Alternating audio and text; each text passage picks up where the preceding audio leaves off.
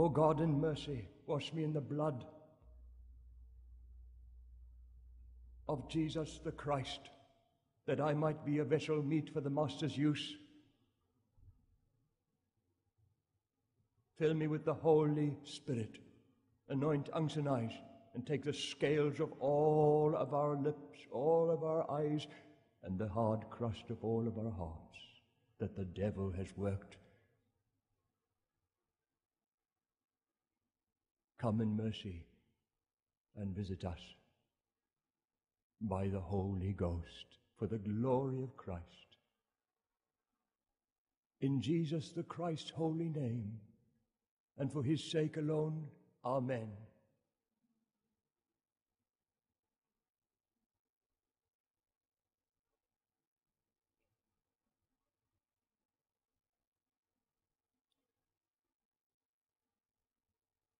Ruthless, cruel, merciless warfare has raged within the ranks of the fundamental evangelical church for hundreds of years over the conflicting doctrines of Calvinism and Arminianism.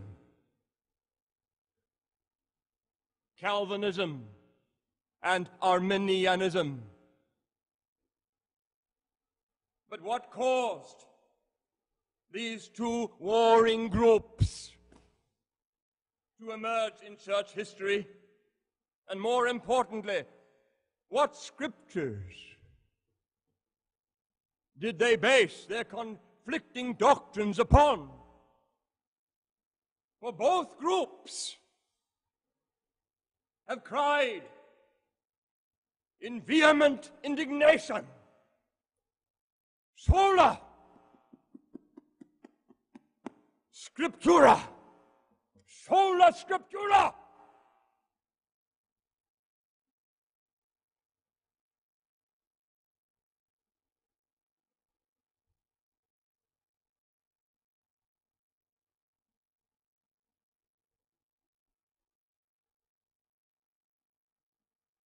Arminianism refers to a movement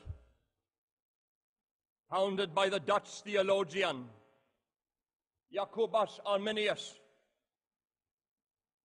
1560 to 1609, who had been a student of Theodore Beza, Calvin's successor.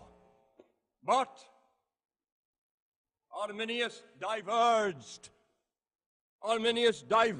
from Calvinism, primarily in matters of election and predestination. Primarily in matters of election and predestination in relation to salvation.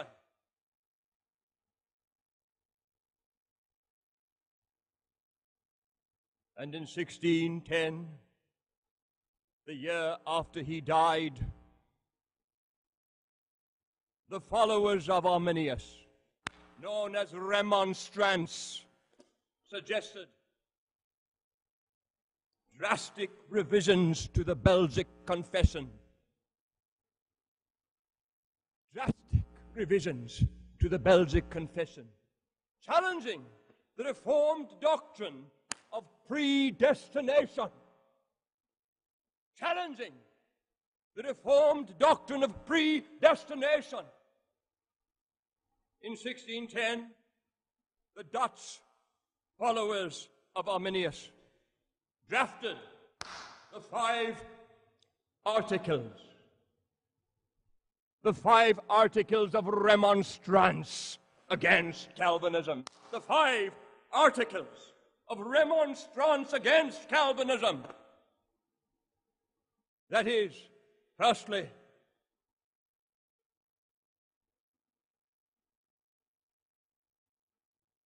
that grace is universally prevenient. Secondly, that election is conditional. Election is conditional on faith. Thirdly, that the atonement provided by Jesus' death was intended to be unlimited and universal. Fourthly, that God's grace can be resisted. That God's grace can be resisted. And fifthly, that perseverance in faith is not certain, making it possible for believers to fall from grace.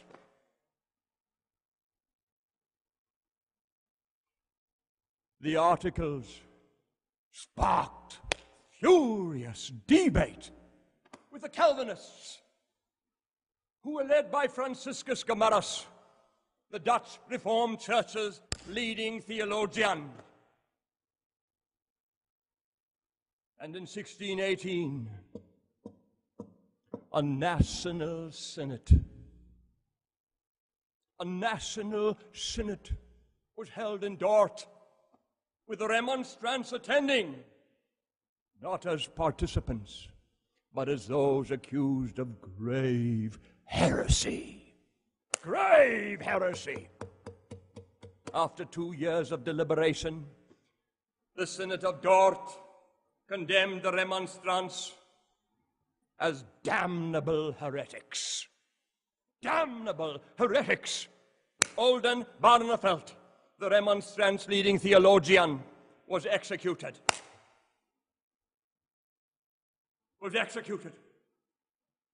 While Grotius, with other of their leading theologians, were smuggled from the Nederlanden to safety, to live in exile till death. But,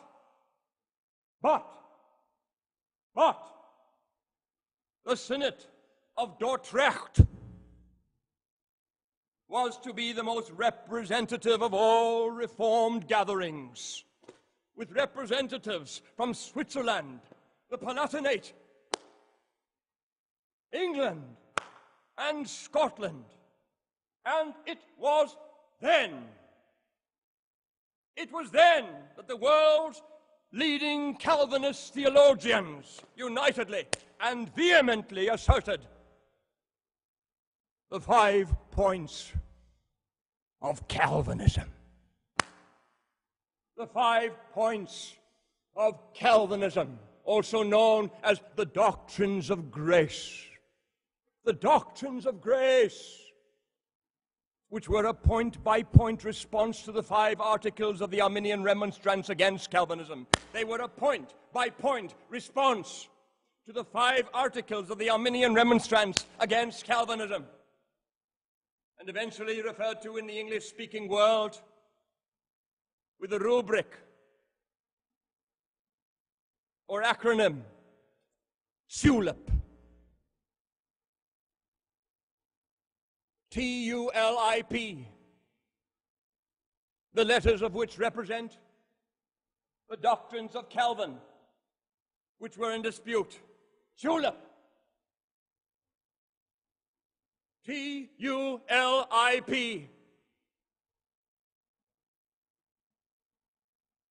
T, the letter of which represents the Calvinistic doctrine of total depravity of humanity because of the fall. T, total depravity. You unconditional election. L, limited atonement. I, irresistible grace. And P, perseverance. That is the eternal security of the saints. Perseverance, the eternal security of the saints. T-U-L-I-P, tulip. T, total depravity of humanity because of the fall. Now, beloved, both Luther and Calvin preached the absolute sovereignty of God. That is, that there is absolutely nothing that men and women could contribute to their own salvation. There is absolutely nothing that men and women could contribute to their own salvation. Luther said, if any man doth ascribe aught of salvation, even the very least, to the free will of man, he knoweth nothing of grace, and he hath not learned Jesus Christ aright. If any man doth ascribe aught of salvation, even the very least, to the free will of man, he knoweth nothing of grace. Nothing of grace, and he hath not learned Jesus Christ aright. Calvin spoke of the impotence of the human will. The impotence of the human will to merit salvation. Calvin said, none of our capacities can lift us from the abyss of our fallen state. Only an act of free grace from God. None of our capacities can lift us from the abyss of our fallen state. Only an act of free grace. Only an act of free grace from God. John 6:44. No man can come to me except the Father which hath sent me draw him. No man can come to me except the Father which hath sent me draw him. Philippians 2 verse 13. For it is God which worketh in you, both to will and to do of his good pleasure. It is God which worketh in you, both to will and to do of his good pleasure. Ephesians 2 verse 1. And you hath he quickened, that is made alive, who were dead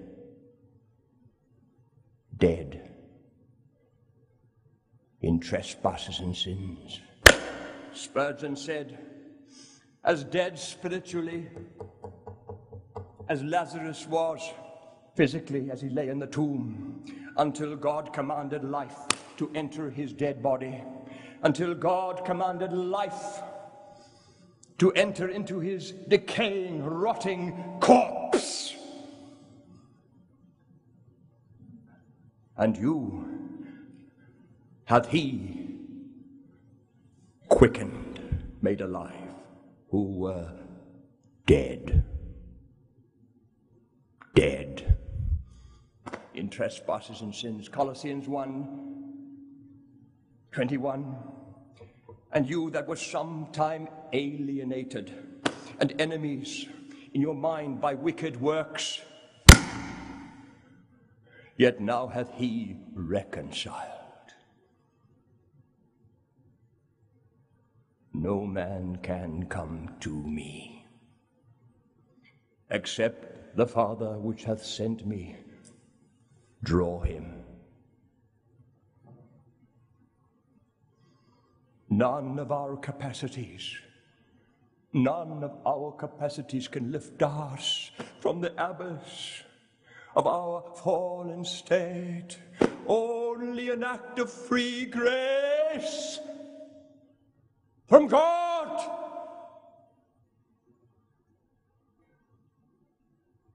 Total depravity of humanity. Total depravity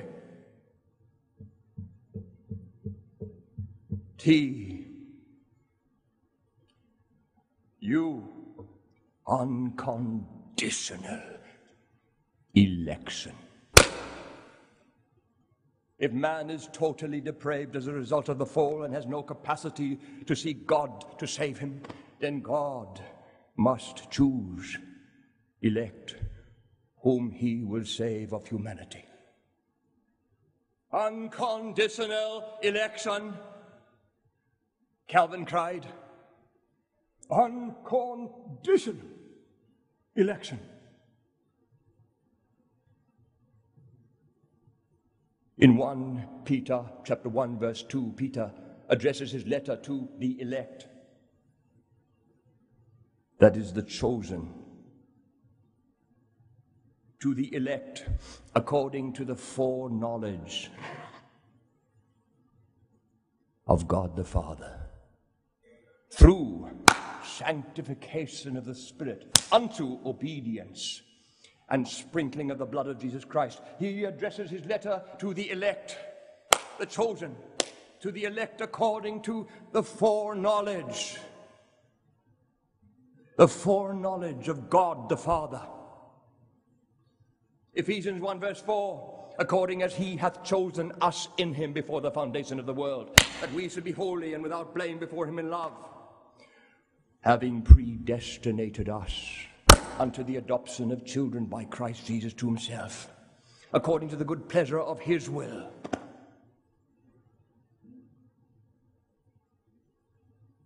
Romans 8 verse 28, and we know that all things work together for good to them that love God, to them that are the called, according to his purpose. For whom he did foreknow, he also did predestinate to be conformed to the image of his Son, that he might be the firstborn among many brethren.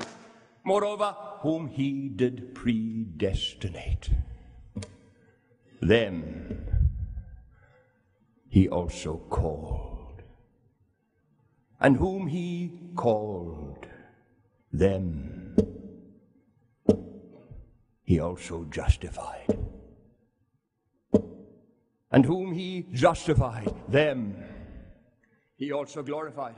Moreover, whom he did predestinate, them he also called. And whom he called, them he also justified. And whom he justified, them he also glorified. Romans 9 verse 10. And not only this, but when Rebekah also had conceived by one, even by our father Isaac, for the children being not yet born, neither having done any good or evil, that the purpose of God according to election might stand, it was said unto her, the elder shall serve the younger. As it is written, Jacob have I loved, but Esau have I hated. What shall we say then? Is there unrighteousness with God? God forbid! For he saith to Moses, I will have mercy on whom I will have mercy, and I will have compassion on whom I will have compassion. So then it is not of him that willeth, nor of him that runneth, but of God that showeth mercy. For the scripture saith unto Moses, for the scripture saith unto Pharaoh, even for this same purpose have I raised thee up, that I might show my power in thee, and that my name might be declared throughout all the earth. Therefore hath he mercy on whom he will have mercy, and whom he will, he hardeneth.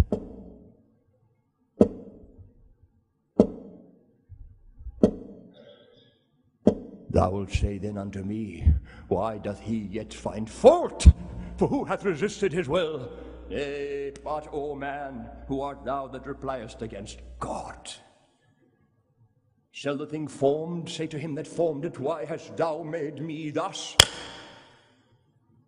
Hath not the potter power over the clay, of the same lump, to make one vessel unto honor and another unto dishonor? What if God, willing to show his wrath, and to make his power known, endured with much long suffering the vessels of wrath fitted to destruction, and that he might make known the riches of his glory on the vessels of mercy, even us, whom he hath called, not of the Jews only, not of the Jews only, but also of the Gentiles, not of the Jews only, but also of the Gentiles. Romans 11, verse 1. I say then, hath God cast away his people? That is the Jews? God forbid. God hath not cast away his people, which he foreknew. Verse 5.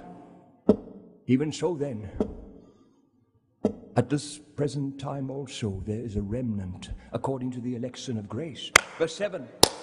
What then? Israel hath not obtained that which he seeketh for, but the election hath obtained it, and the rest were blinded.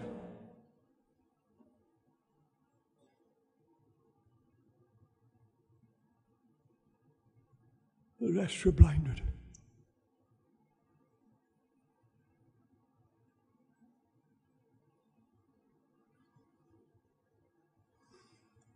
Timothy 2, verse 19. Nevertheless, the foundation of God standeth sure, having this seal, the Lord knoweth them that are his. 2 Timothy 1, verse 9. 2 Timothy 1, verse 9.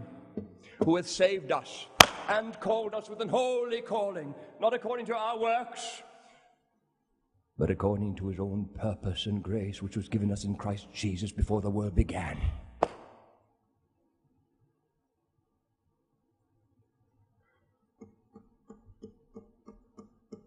Unconditional election. Now, beloved, Augustine is referred to in church history as the champion of grace. The champion of grace, that is, of the doctrines of grace.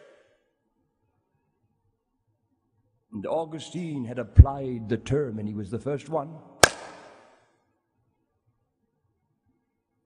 Predestination. To God's decision to save the elect. But he denied that lost souls were predestined to perdition. He denied that lost souls were predestined to perdition, even though this was the logical corollary of his thought. Even though this was the logical corollary of his thought. But both Luther and Calvin were deeply influenced by Augustine's teachings on the doctrines of grace. Both Luther and Calvin were deeply influenced by Augustine's teachings on the doctrines of grace. But Calvin's emphasis on predestination greatly differed from that of Luther's. Calvin's emphasis on predestination greatly differed from that of Luther's. For no other theologian ever placed so great a stress on the sheer sovereignty of God as an explanation of the mystery of God's actions in creation and redemption. He went so far as to assert that God eternally foreordained even the original fall of humanity from grace, that he might, by the working of his will, display the glory of his sovereignty in the gratuitous salvation of the elect and the fitting damnation of the derelict. Yet, Calvin gave very little space to the topic of predestination in the Institutes. Calvin gave very little space to the topic of predestination in the Institutes. But after his death, Theodore Beza, who had been Calvin's right-hand man in Geneva, made predestination the distinguishing mark of Calvinism. the distinguishing mark of Calvinism.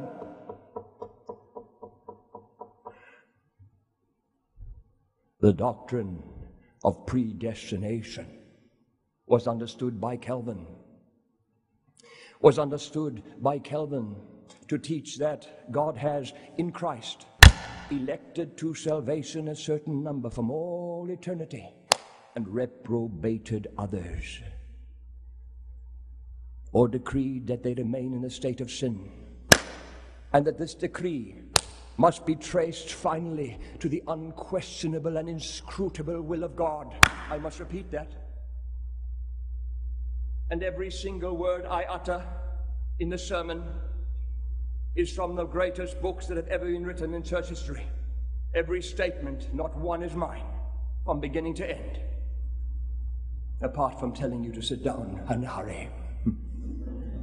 So don't you judge me, because you'll be stunned who you're judging. In the end, it might be your favorite theologian, your biased, unflinching doctrine.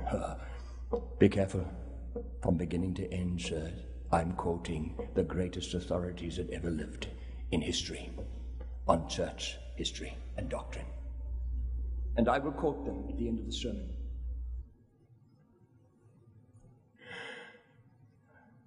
The doctrine of predestination was understood by Calvin to teach that God has in Christ elected to salvation a certain number from all eternity and reprobated others, or decreed that they remain in the state of sin, and that this decree must be traced finally to the unquestionable and inscrutable will of God.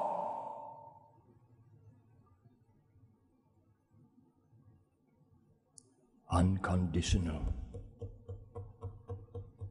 election. But suppose a man should come who was not chosen. Would he be saved?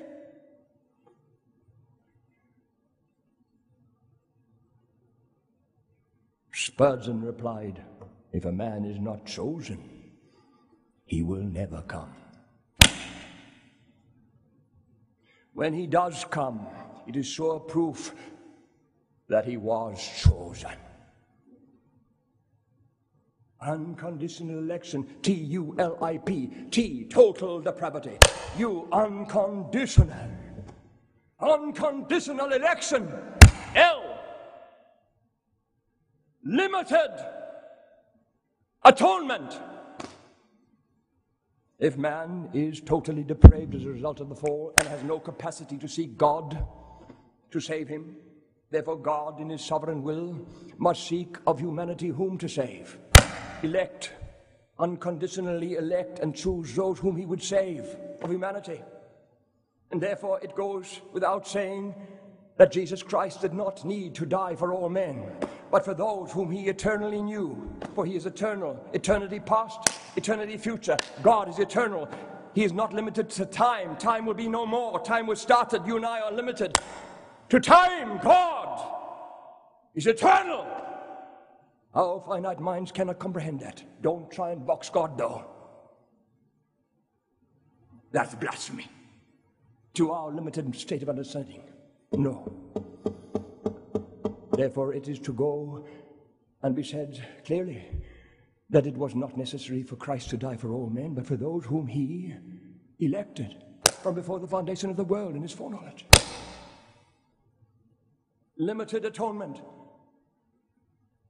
The third doctrine of grace, Calvinistic doctrine that was in dispute by the Arminians. Limited atonement. Mark 10:45. For even the Son of Man came not to be ministered unto, but to minister and to give his life a ransom for many. This, of course, comes from Isaiah 53, verse 11. By his knowledge shall my righteous servant justify many, for he shall bear their iniquities. Matthew 26, verse 28. For this is my blood of the New Testament, which is said for many, for the remission of sins. Hebrews 9 verse 28, Christ was once offered to bear the sins of many. Now these verses imply that Jesus Christ did not die for all, but for many. He gave his life a ransom for many. Limited atonement. Total depravity. You unconditional election. Limited atonement. Irresistible grace. Irresistible grace. The grace that God extends to human beings to effect their election cannot be refused, since it has been decreed by a sovereign God. The grace that God extends to human beings to effect their election cannot be refused. Cannot be refused, since it has been decreed by a sovereign God.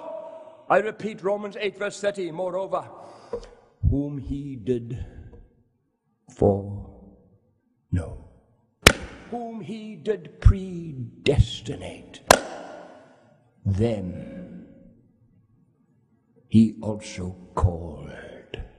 And whom he called, them he also justified.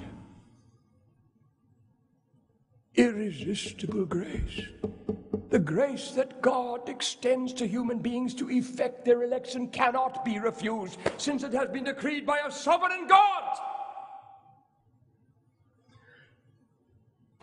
Total depravity. You unconditional election. Limited atonement. Irresistible grace. Perseverance. That is the eternal security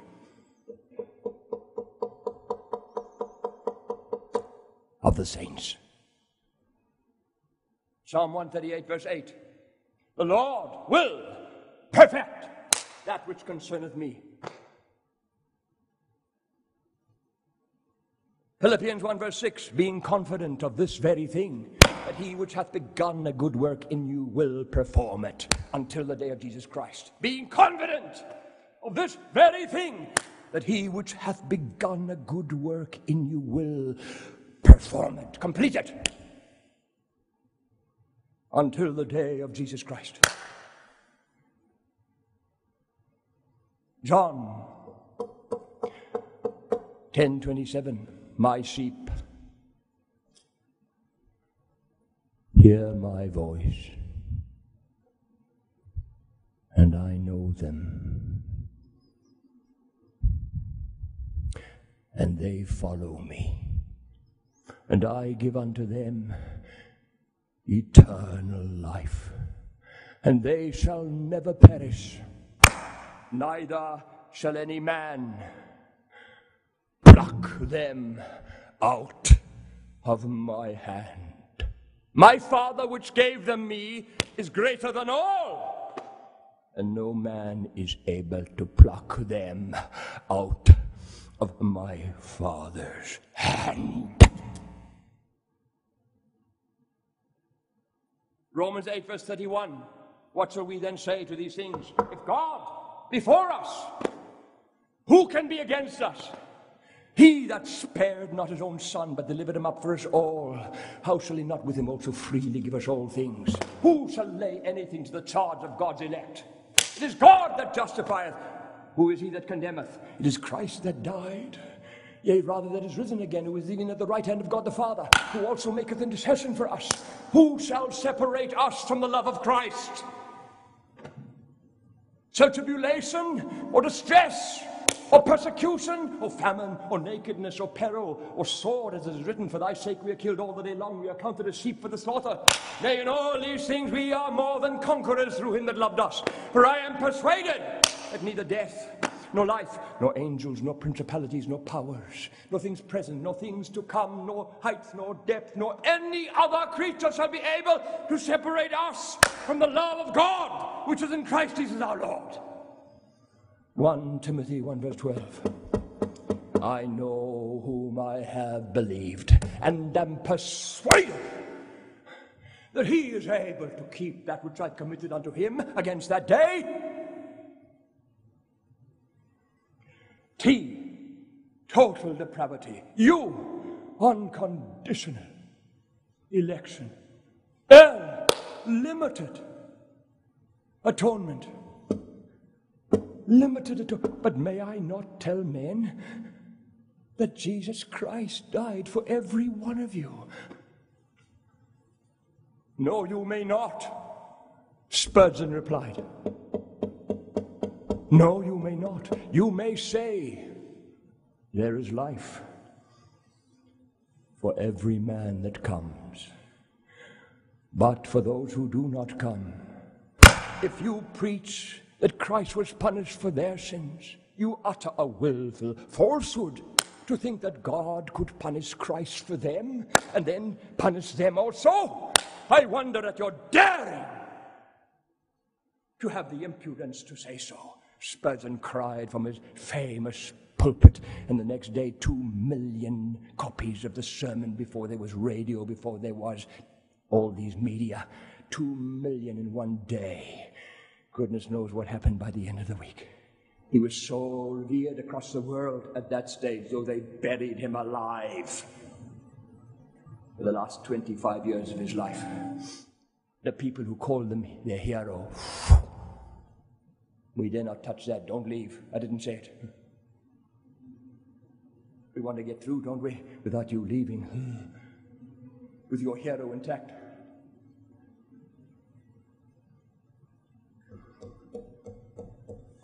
Limited atonement. I, irresistible grace. P, perseverance. That is the eternal security of his hence. The doctrines of grace. The doctrines of Calvin, which were in dispute by the remonstrants, the Arminian remonstrants against Calvinism, the 5 articles, and here were the 5 responses. The only reason you have 5 points called tulip in our doctrinal warfare to refer to. But wait now, wait now, wait now. Let us all have the grace. I like that word. The grace and the courage to look carefully at the other side of the coin.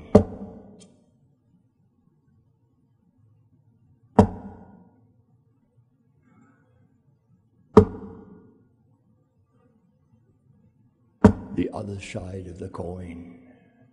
Ask God for grace, brother.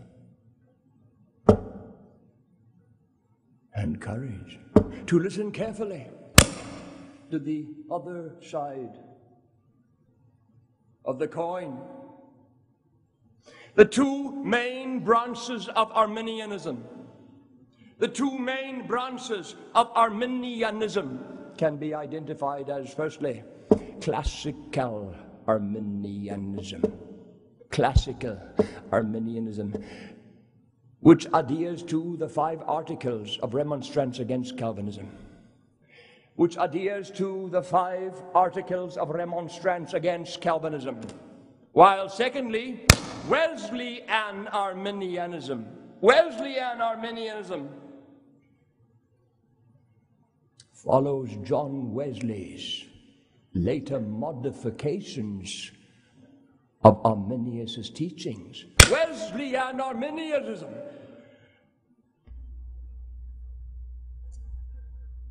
follows John Wesley's later modifications of Arminius' teachings.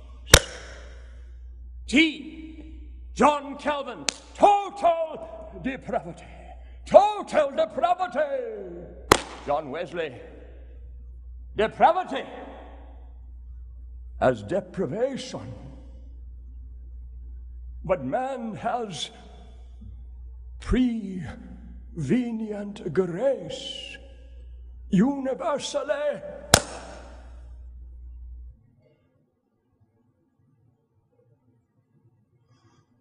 John Wesley said, we cannot be held responsible for our sins if God has irrevocably decreed our destiny before the foundation of the world. Absolute decree undercuts authentic responsibility. We can be held accountable only if we have genuine power of choice.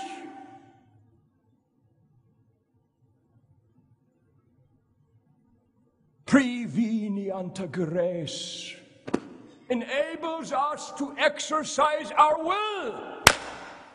Prevenient grace enables us to take the first step of obedience to God's commandments, and that first step is repentance. Prevenient grace, if accepted, will bring us to saving grace. Wesley believed in divine human interaction. The initiative comes from God, the response from man. The initiative comes from God, but the response from man. Ephesians 2 verse 8. Ephesians 2 verse 8 was the key verse to Wesley's famous sermon on salvation by faith, which he preached before the university at Oxford. Which he preached before the university at Oxford 3 weeks after his conversion at Aldersgate. For by grace are ye saved through faith. And that not of yourselves, it is the gift of God. It is the gift of God. For by grace are ye saved through faith. From the divine side, salvation is by grace. From the human side, salvation is by faith. Faith is the human response to divine grace, he cried from that lectern in the great hall that combined Oxford and Cambridge in their thousands to hear him. Faith is the human response to divine grace.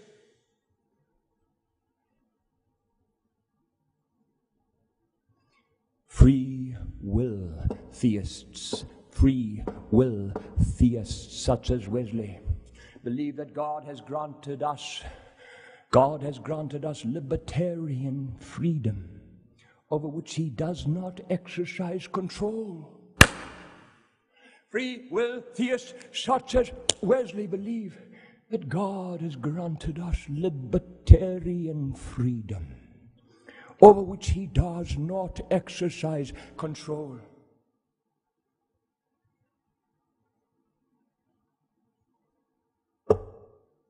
Tulip T. John Calvin, total depravity. John Wesley, depravity as deprivation. But man has, in spite of the fall, God can't judge him righteously.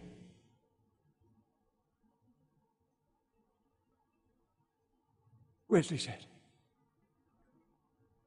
man has prevenient grace universally to choose or reject God's offer. T. You unconditional election, John Calvin. Unconditional election, John Wesley. No, conditional election. Conditional predestinarians. Conditional predestinarians believe that God has offered saving grace to everyone. Whether someone is saved is conditional on whether he or she accepts God's gift. God, with middle knowledge. God eternal. Eternity past, eternity future. There's no time with God. We limit it to it. God with middle knowledge saw from the beginning who would freely choose to accept his grace, and predetermined to offer such grace to them.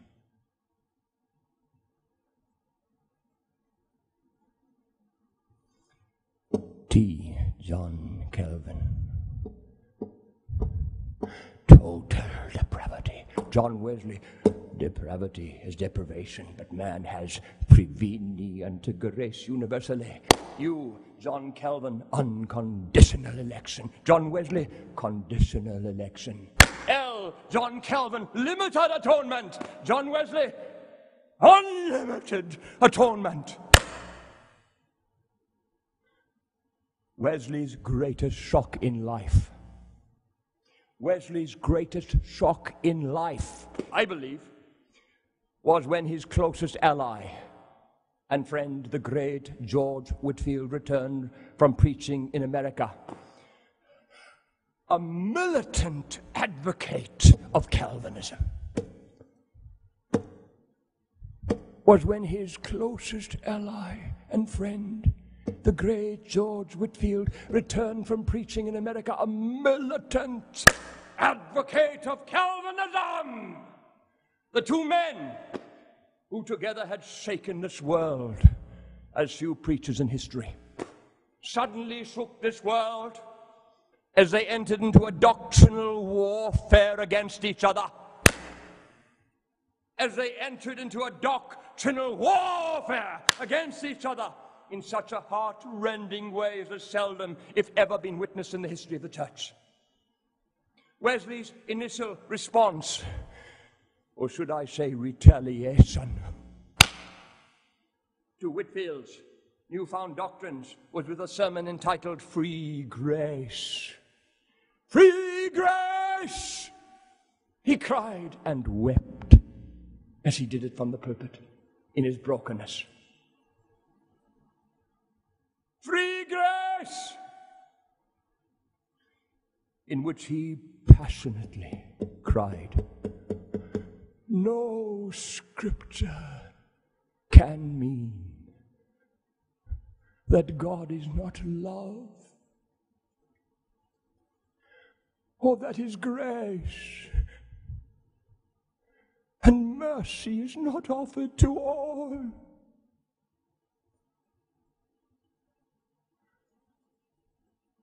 And he cried from the pulpit, Isaiah 53 verse 6, all we like sheep have gone astray. We have turned every one to his own way, and the Lord hath laid on him the iniquity of us all. Hebrews 2 verse 9, that he by the grace of God should taste death for every man.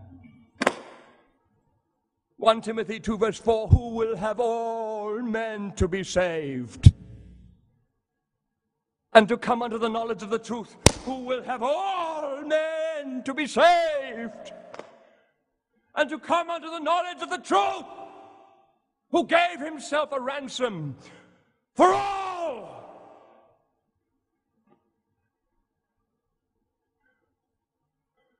(1 John 2 verse 2), and he is the propitiation for our sins, and not for ours only, Christians, but also for the sins of the whole world.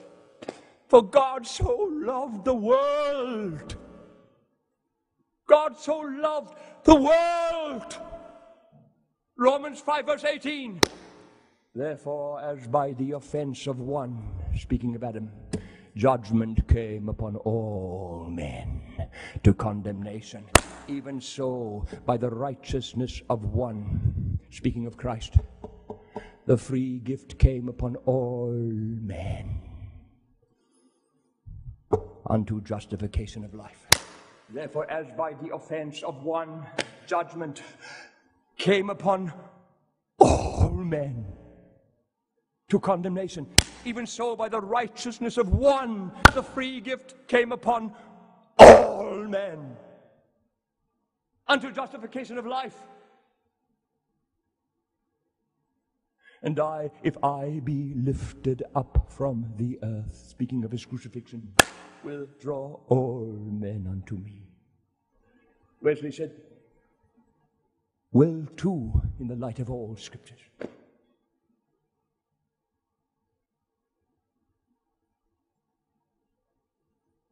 John 12:32. Go ye into all the world and preach the gospel to every creature. That is literally every living being. Mark 16:15. Go ye into all the world and preach the gospel to every creature, to every living being. Go ye therefore into the highways, and as many as ye shall find bid to the marriage. So those servants went out into the highways and gathered together all, as many as they found, both bad and good, and the wedding was furnished with guests. Those servants went out into the highways, that is all the world,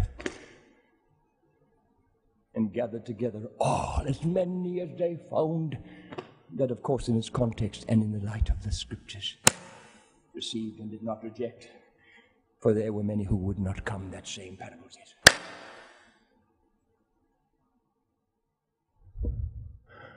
Matthew 22, verse 9 and 10. Go ye into all the world and preach the gospel to every creature, to every living being.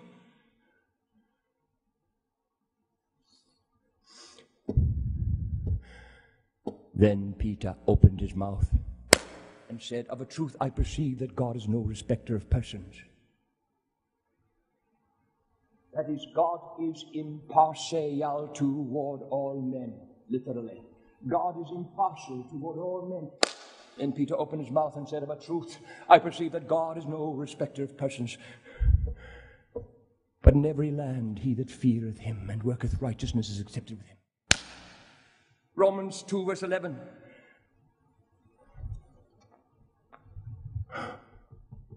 For God, there is no respect of persons with God, Paul says.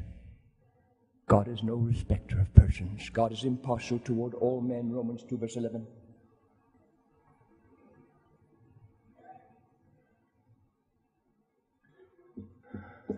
T. John Calvin. Total depravity. John Wesley. Depravity as deprivation that man has prevenient to grace universally. You, John Calvin. Unconditional election. John Wesley. Conditional election. L. John Calvin. Limited atonement. John Wesley. Unlimited atonement. I, John Calvin. Irresistible grace. John Wesley.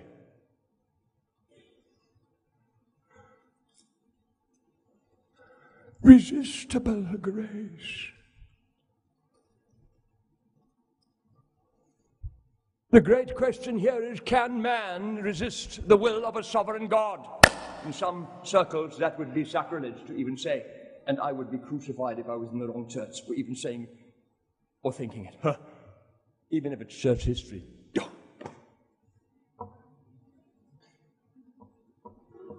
Well, no one's tried, so I'm safe.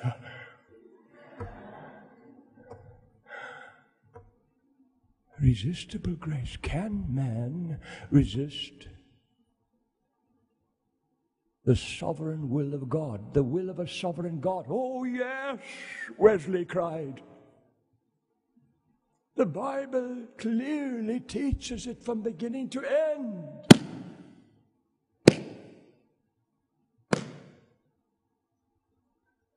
From beginning to end. Isaiah 45 verse 9. Woe unto him that striveth with his Maker.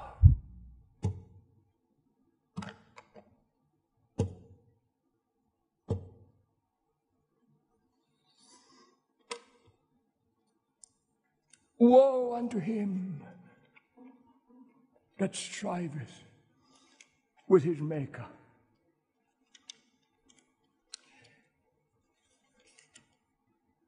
Concerning the Gentiles. Concerning the Gentiles. I'm going to have to cut out some things because my time's going fast. Romans 1 was written before Romans 9. Oh, sorry. He intended you to read Romans 1, 2, 3, 4, 5, 6, 7, and 8 to even know what he was speaking about in 8, 9, and 10. Oh, 9, 10, and 11, sorry. Was the Jews' argument, of course. That they were the chosen ones. God has no right to choose anybody else. Well, so the whole argument is, if you want to be dispensational, not applicable for us. Sorry, dispensation has taken over everything that cancels out your biased interpretation. Wait, before you go. Let me finish. Please, let me finish. Okay, concerning the Gentiles. I should just put this beside me because we're finished, believe it or not, with all that and most of this, so don't get frightened now. So here we are, we're looking at a resistible grace. Romans 1, verse 24, 26, and 28. For this cause, God gave them up.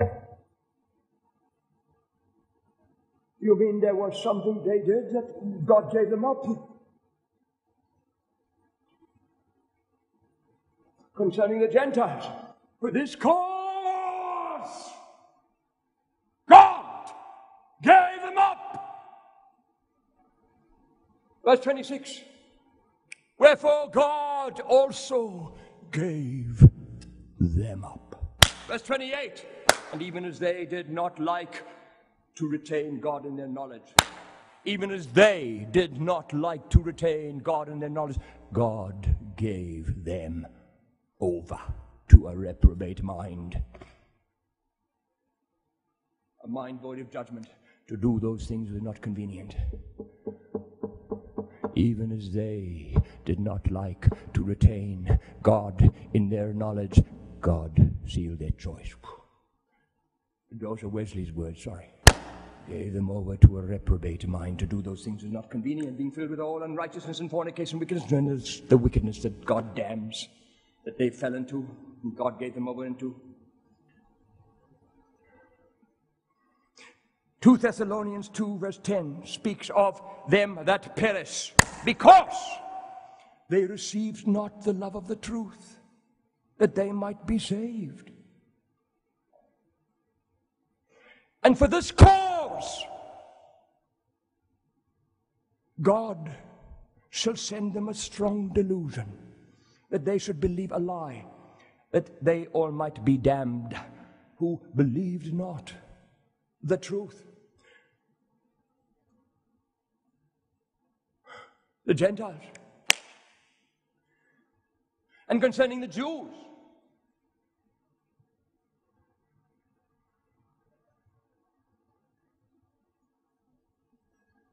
Acts 7:51, ye stiff-necked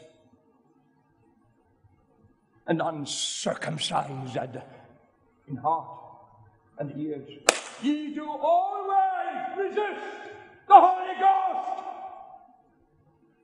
Can man resist the will of a sovereign God? Oh yes, Wesley cried.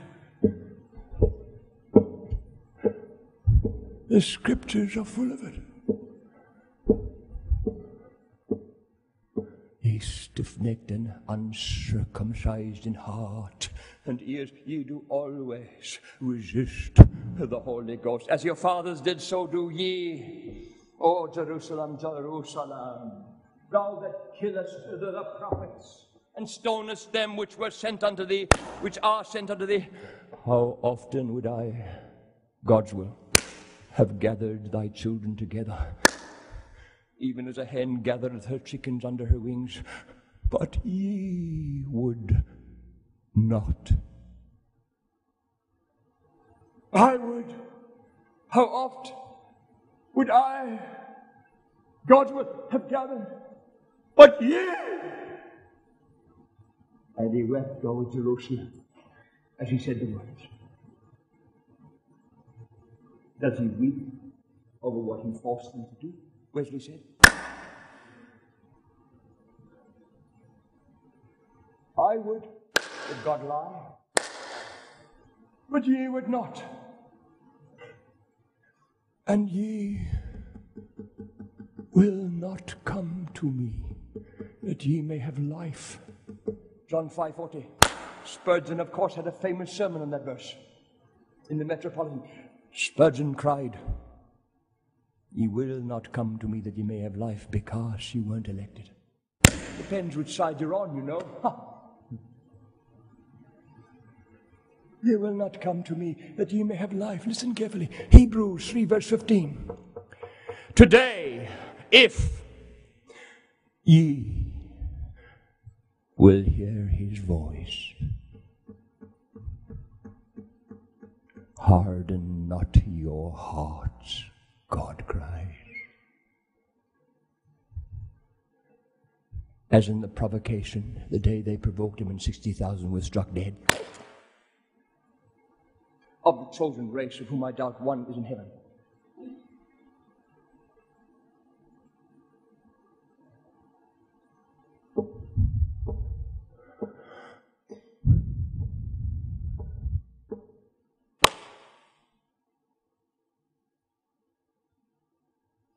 T. John Calvin, total depravity. John Wesley, depravity as deprivation, but man has prevenient grace universally. You, John Calvin, unconditional election. John Wesley, conditional election. L, John Calvin, limited atonement. John Wesley, unlimited atonement. Unlimited atonement. I, John Calvin, irresistible grace. John Wesley, resistible grace. Resistible grace. And P, John Calvin, perseverance. That is the eternal security of the saints. John Wesley, conditional security.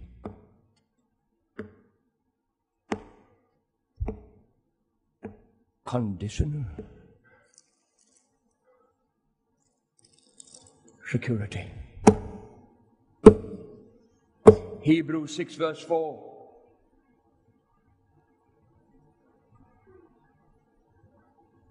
For it is impossible for those who were once enlightened and have tasted of the heavenly gift and were made partakers of the Holy Ghost and have tasted of the good word of God and the powers of the world to come, if they shall fall away, to renew them again unto repentance, seeing they crucify to themselves the Son of God afresh and put him to an open shame. Here's where Wesley modified on many occasions, but this very specially, what the Arminians held to from the original teachings of Arminius. Wesley believed the word, it is impossible, seeing they crucify to themselves. The word there, he said in the Greek, is while. And Wesley cried, there's grace no matter how far you may fall back, if you just come back.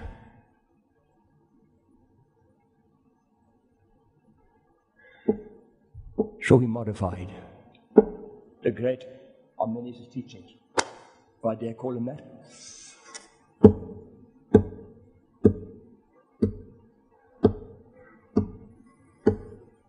2 Peter 2, verse 20.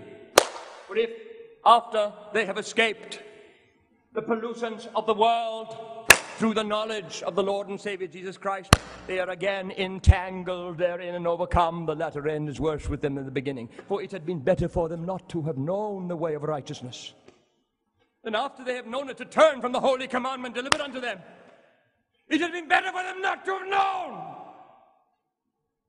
the way of righteousness, and after they have known it to turn from the holy commandment delivered unto them. Hebrews 10, verse 26. For if we sin willfully, after that we've received the knowledge of the truth, there remaineth no more sacrifice for sins. Verse 28, 29. Of how much sore a punishment, suppose ye, shall he be thought worthy, who hath trodden underfoot the Son of God, and hath counted the blood of the covenant, wherewith he was sanctified, an unholy thing, and hath done despite unto the Spirit of grace. Hebrews 3, verse 12. Take heed, brethren, lest any of you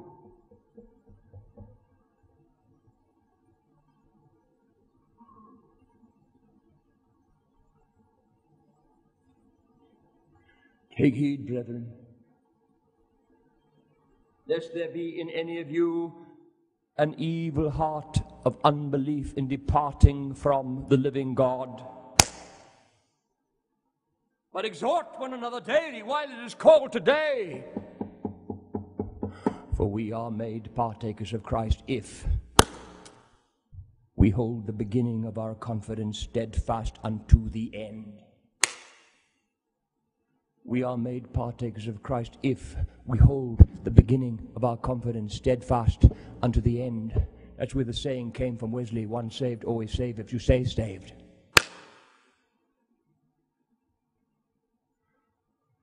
We are made partakers of Christ if we hold the beginning of our confidence steadfast unto the end. Romans 11, verse 21. For if God spared not the natural branches, that is the Jews, take heed lest the also spare not thee. Behold therefore the goodness and severity of God on them which fell severity, but toward thee goodness, if thou continue in his goodness, otherwise thou also shalt be cut off. If ye continue in the faith, grounded and settled, and be not moved away from the gospel. Colossians 1, verse 23. Matthew 24, verse 12. And because iniquity shall abound, the love of many, the word here is the masses under the banner of Christianity in the last days, because this is eschatology in this context. The love of the most, the masses who better get, oh, in the last days, because iniquity shall abound, the love of the most, the masses, the many shall wax cold, but he that shall endure unto the end, the same shall be saved.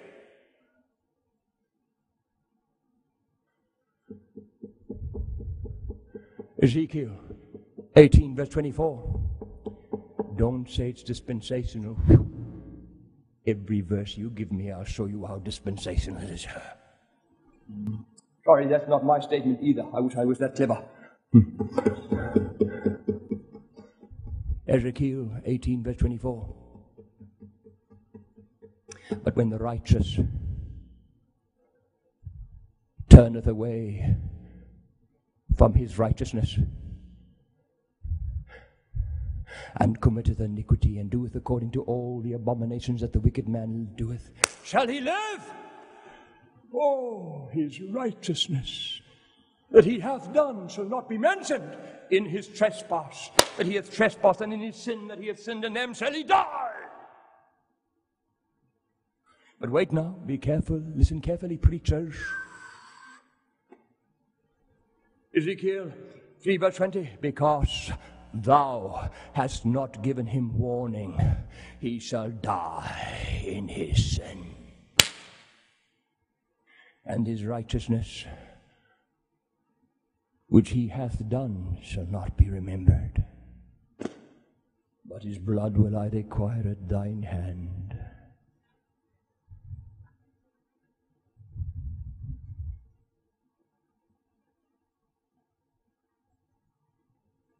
Nevertheless, if thou warn the righteous man that the righteous sin not, and he doth not sin, he shall surely live, because he is warned. Also thou hast delivered thy soul, Ezekiel.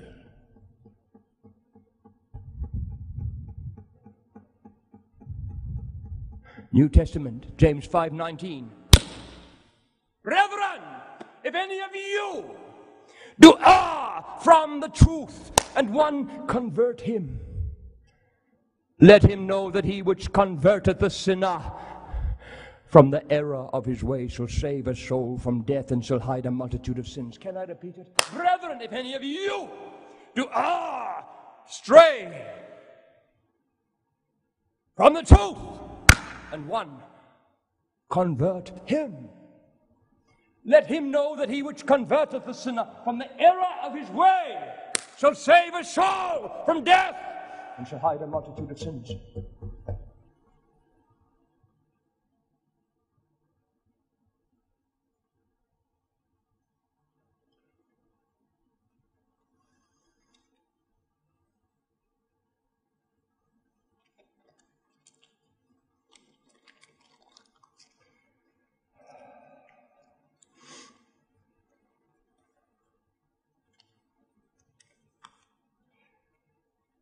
Now listen carefully. You are. You didn't leave. Thank you. Yes, you are there. There you are. I don't wear my glasses. Why do I want to see your faces? Angry, looking at your watches. No, I don't want to see your faces. There you are. Don't worry, you'll never hear in your life again anyone ever daring, because it's never been done in history, that both views are brought unbiasedly. That's criminal. So I brace myself, I won't be allowed in your country again. Trust me, we laugh, but you watch what happens through the sermon. No one will get away with it. Actually, both sides, unbiasedly. What am I? I'm glad you don't know. Because for some reason the Calvinists and the Wesleyan Arminians flock to hear the old man. But the day I say what I am, oh, nowheres. So for the rest of your lives you have to come and say, we're going to catch him at his words. But at least you come.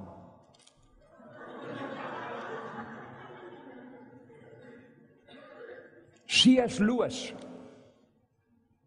Now, many don't agree with everything he said, but quite honestly, find me one theologian in history that you agree with everything he said. Whew, that's wonderful.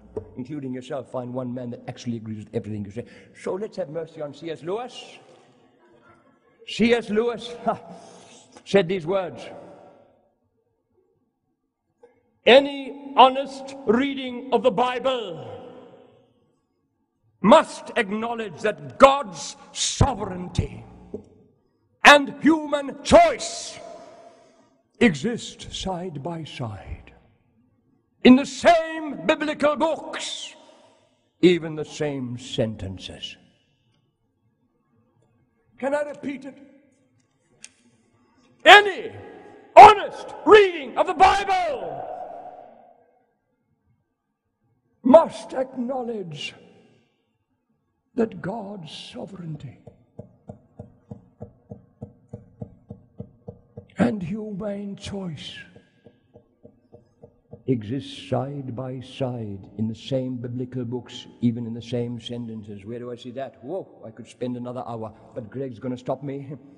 I'm never coming back to your country if I don't hurry up. Ha, I got 16 minutes. Brother, you can't stop me.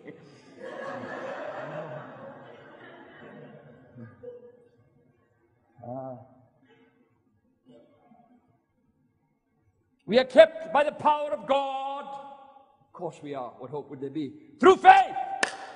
Oh, sorry. Sometimes in the same verse. Paul says, an angel of the Lord appeared. I believe God. No life will be lost on the ship. I believe God. Don't fear. So what does he say? The next verse. As they start going on the rocks. And they all want to jump out. Ye cannot be saved. Except ye abide in the ship. Oh, conditional. Paul was conditional. Woo. He was a Wesleyan. Woo. Sometime. Let's be honest. Okay, be careful now. Let's not go branching off. My wife says when you start to divert, there's no hope. So let's get back to the point. This is supposed to be the conclusion. Any honest reading of the Bible must acknowledge that God's sovereignty and human choice exist side by side in the same biblical books, even in the same sentence. In C.S. Lewis, today the holy book of the living God suffers more from its exponents than from its opponents. Leonard Ravenhill, a good man. Oh, thank goodness for that. The holy book today of the living God suffers more from its exponents than from its opponents. Ravenhill said, the hypocrisy of selective theologians who select the scriptures only if it suits their doctrinal statements at the cost of disregarding or denying, rejecting all the scriptures that challenge or cancel out their biased views as non-applicable to the gospel dispensation. The hypocrisy of selective theologians who select the scriptures only if it suits their doctrinal statement, otherwise they hide behind the statement dispensational. Brother, the more you hear the word dispensational, the more you know the man hasn't got an argument. You know, I know movements that half the Bible is non-applicable. Why? Because half the Bible cancels out what they say the Bible teaches. My word. Dare I say hypocrites? No, I'll get into trouble. I take it back. You didn't hear it. Okay. Beloved, the church has geared itself as never before in history. The church has geared itself as never before to what could be termed the Armageddon of Calvinism and Wesleyan Arminianism. Don't doubt that. There's books out now. Wesley, the greatest heretic that ever lived. Do you want to hear one of the statements? I hate John Wesley more than I hate Satan. Brother, sister, where are we heading? That's insanity. Sorry. Beloved, the church has geared itself as never before to what could be termed the Armageddon of Calvinism and Wesleyan Arminianism. They've just put a book out now why D.L. Moody was a total heretic and of the devil. God have mercy on you, you who made the book. Oh, God have mercy on you. Oh. Because of this aggressive intolerance of each other, we stand in danger of being viewed as merciless and as cruel as Islam is to its own diversive doctrinal differences within its own religion, where they get their way by cutting off their throats, even in their own religion. Don't disagree with me. Well, now, Church of Jesus Christ, let me tell you what you're doing, in case the world, you might not know they're watching and listening and laughing and weeping. Because we forgot we're not here to defend doctrines. We're here for souls. Otherwise, get out of the pulpit for God's sake. Because of this aggressive intolerance of each other, we stand in danger of being viewed as merciless and as cruel as Islam is to its own diversive doctrinal differences within its own religion. Dark religion, sorry. And we stand in fearful danger of burying a great percentage of God's given word through bias, intolerance, and of subtle and conscious rejection and careful undermining of all scriptures that are intertwined with most of our profound references. Why would God allow two such contrasting doctrines to coexist and run parallel through a holy Bible of a sovereign God? Oh, beloved, if God could be just put into a box and everything answered, he wouldn't be God. Don't try. Not with this. Except there's a reason. For both doctrines? Yes. Goodness me.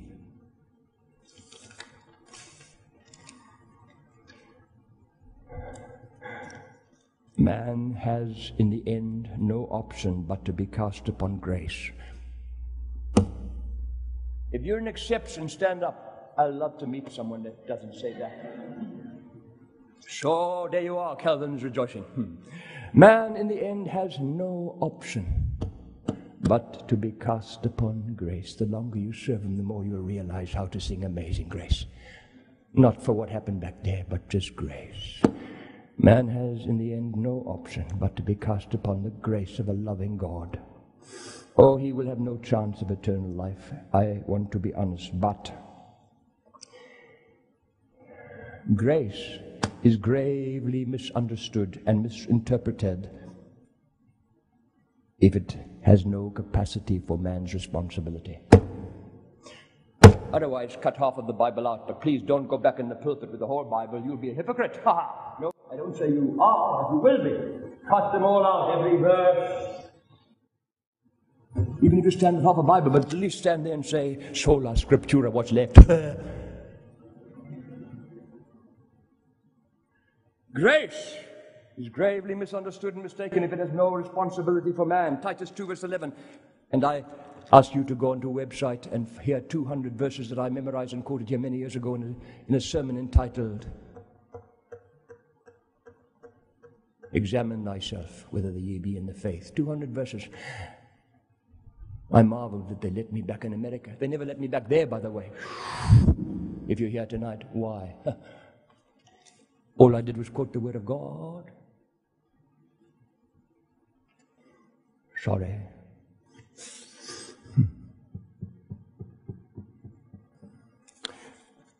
Titus 2 verse 11. For the grace of God that bringeth salvation hath appeared to all men, teaching us that denying ungodliness and worldly lust, we should live soberly and righteously and godly in this present world.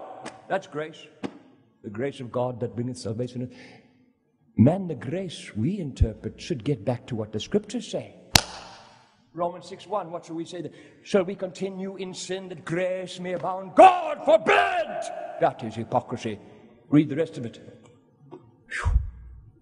Know ye not that to whom ye yield yourselves servants to obey his servants, ye are to whom ye obey, whether of sin unto death or of obedience unto righteousness. But God be thanked that ye were the servants of sin, but ye have obeyed from the heart that form of doctrine which was delivered you. Being then made free from sin, ye became the servants of righteousness. I would love to bring you 1 John 3. And many, many, many passages to show you grace. Man has a tremendous responsibility, otherwise you're blinding your eyes to most of the scriptures that even say the word grace. Sir, I am very fearfully aware that a man convinced against his will is of the same opinion still. I don't know how that got in there. Sorry. But it does sound good, doesn't it? Yes. So here we are. What am I? Let me really give you room and space to crucify me. I'm 65, I'm nearly dead, it might as well be now, so that's why I think I'm preaching this sermon now at this point of my life. I've had a good innings. And don't doubt it, you laugh. What's going on in your heart, sir, about what we're going to do with this man?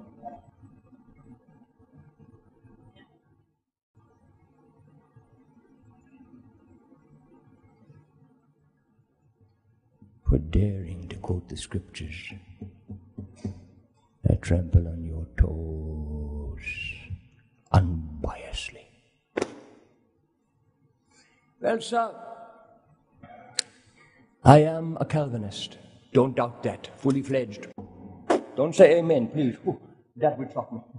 I am a Calvinist when I need to be one. No, I'm not. I just use all the scriptures that Calvin used today, and there's times you need to, for the soul. If a man is always unsaved, eternal security, but there's another thing, eternal insecurity. So then I just give him all the scriptures until he knows he's safe.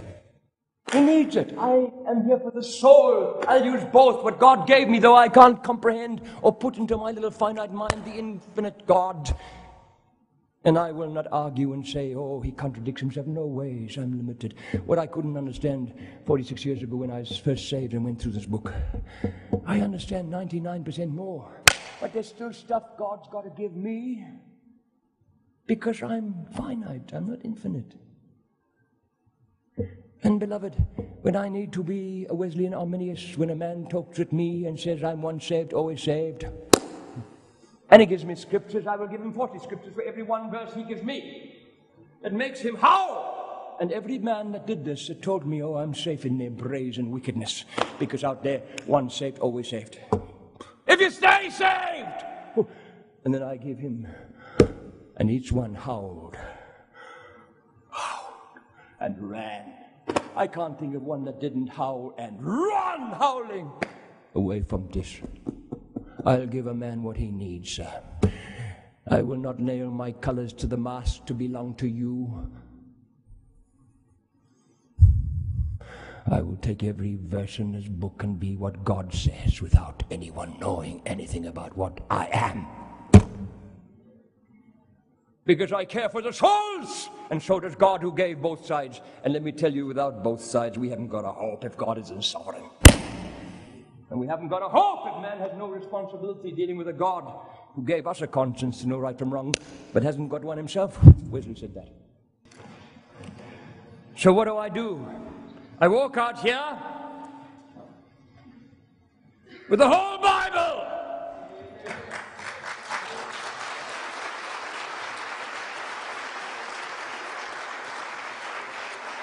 Can we bow in prayer, please? Father, in mercy on me, keep me safe in the hollow of thy hand.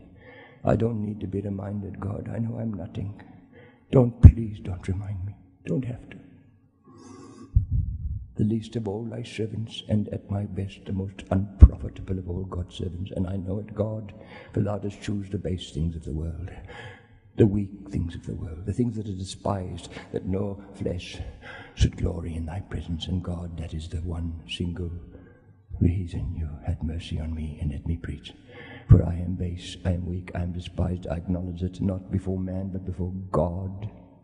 Therefore have mercy and spare this old man.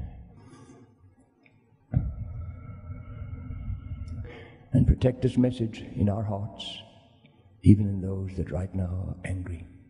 Break down that anger and shock them, that they walk out here and actually care for souls, not doctrines. In Jesus Christ's name, in Jesus Christ's name. The name we love, the name we live for, the name we would gladly die for. We ask unitedly this of our Father in heaven. Amen. We are dismissed.